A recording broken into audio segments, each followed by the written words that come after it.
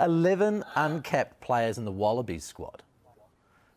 That's fresh. But when you look at the people who are unavailable, my goodness, Pataya, Vunivalu, Gordon, Peresi, like, they've got a superstar backline unavailable through injury.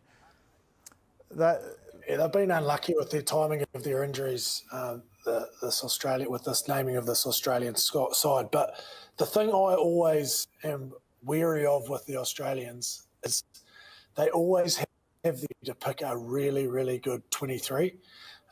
So, yeah, on paper, you look at that squad and you go, oh, there's all this, you know, freshness or uncapped players. But if you look at their 23, they're still going to be a really competitive side. It's just injuries that are going to hurt them. The one that I was really disappointed with was Peresi out of those. I think he's been a shining light for that side and got an uncanny ability to break teams open with either brute force or a little bit of speed and subtlety to get on the outside of defenders.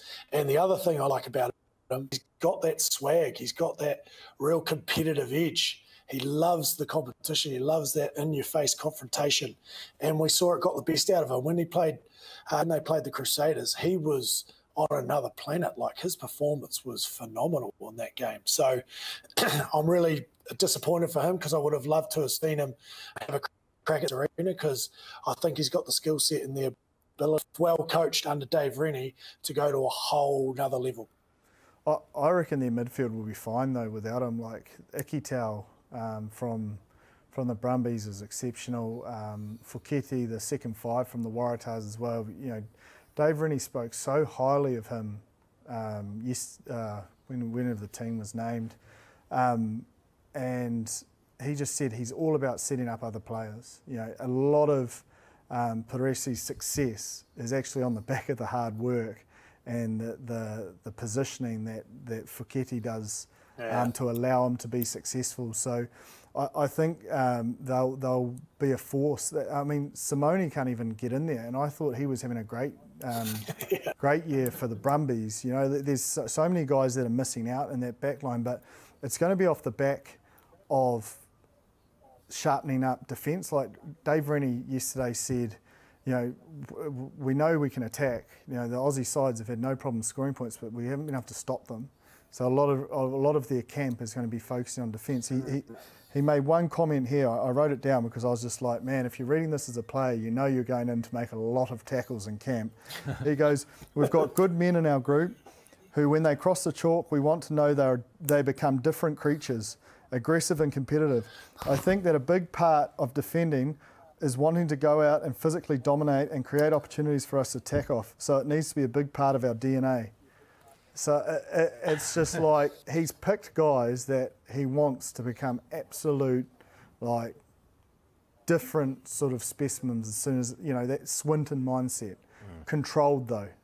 You know, like you don't want to be giving red cards or yellow cards, but that physical dominance with accuracy and defence and that breakdown dominance is going to be such a big part, and it will need to be a big part against France.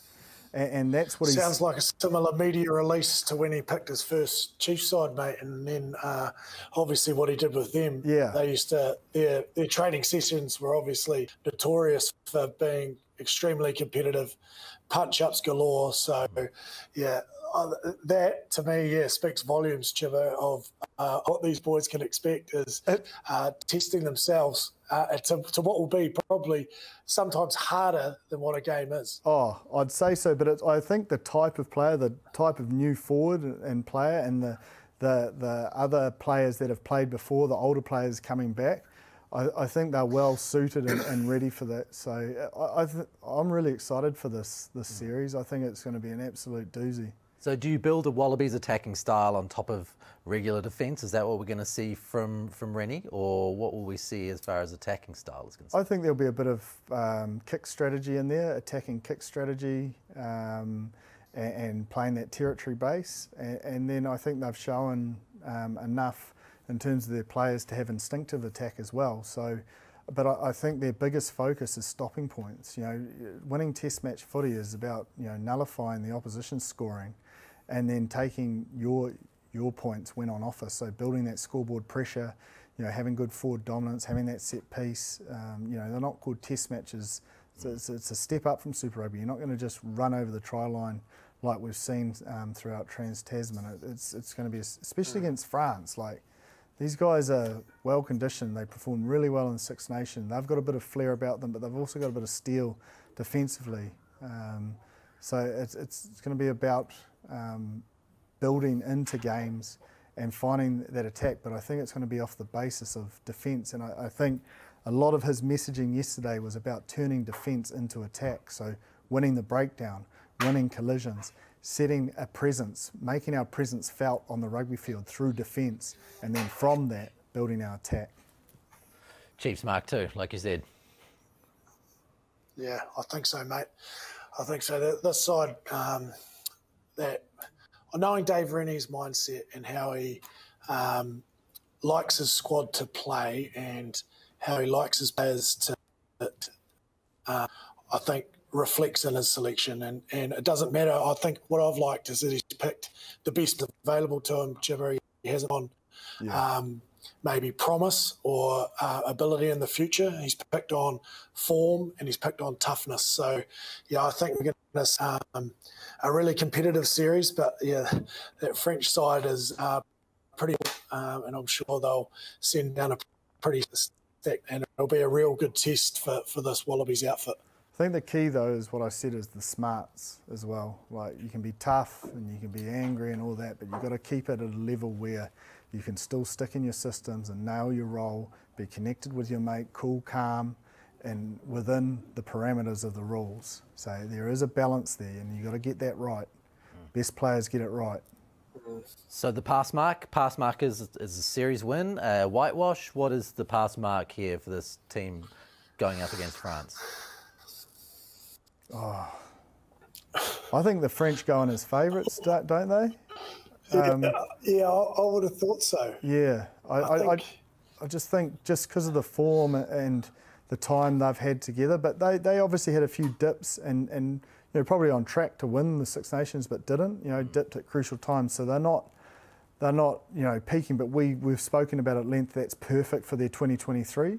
So they're learning a little bit, coming down here, learning a little bit about the Southern Hemisphere flair. But, you know, Australia is still rebuilding 11 new caps, 3 games in 11 days. So that there's a little bit of attrition there, war of attrition.